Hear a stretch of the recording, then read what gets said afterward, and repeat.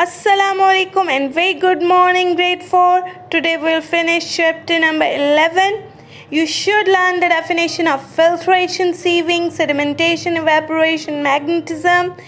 When the solute is insoluble, you do filtration or sieving. In both techniques, we separate by filter paper or sieve or strainer. Sedimentation is the technique by which we separate heavier solutes from the mixture.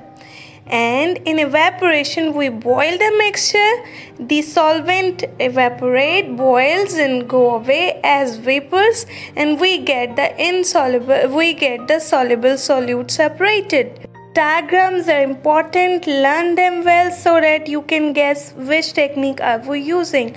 Magnetic separation is done when we are separating a mixture in which there is cobalt, iron or other metals that are attracted by magnets. Be ready with pencils and copies. We're doing question number 4, part 1. Where do we use magnetic separation? Give an example from your daily life. The answer is there, very easy. Magnetism is ideal for separating mixture in which one of the component has magnetic properties. Metals like nickel, cobalt, iron have magnetic properties and can be separated by this method.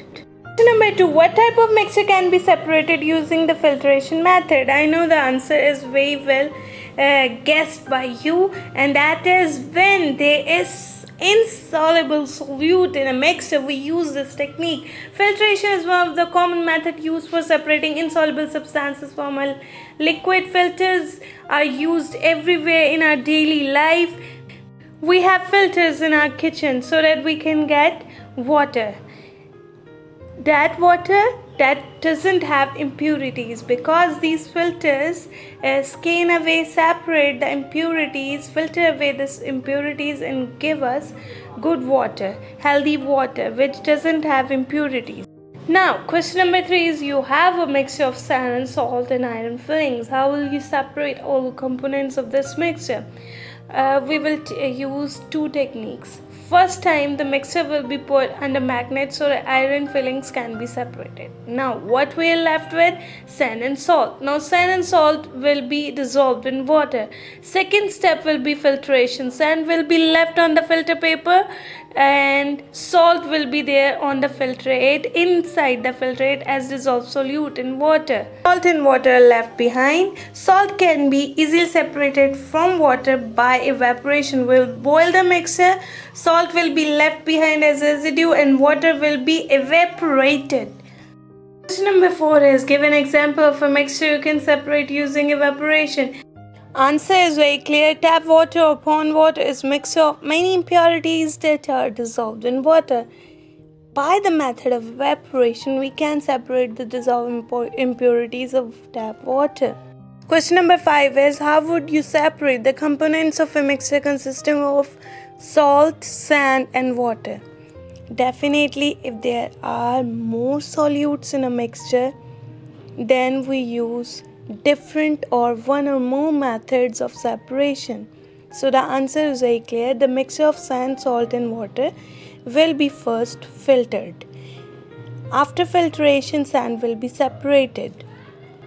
After filtration, when sand has been separated, we will take the filtrate and we will boil the filtrate. That method is very well known. You know that method. What is that method name? Evaporation. When we will heat the filtrate, water will be evaporated as vapors and salt will be left behind. Now question number 6 is, suppose you are making some tea. You don't have a strainer or a clean piece of cloth. Which method will you employ to separate the tea leaves? I think you know the name.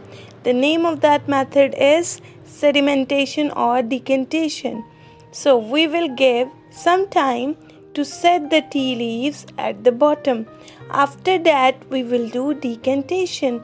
The condition is the removal of clear layer of tea without disturbing the underlying settled tea leaves. Okay, that's all. We have done all our science syllabus. You have to write these answers in your copies. Work hard, stay kind, play nice. Inshallah, you will get the reward. Thanks for watching. Allah Hafiz.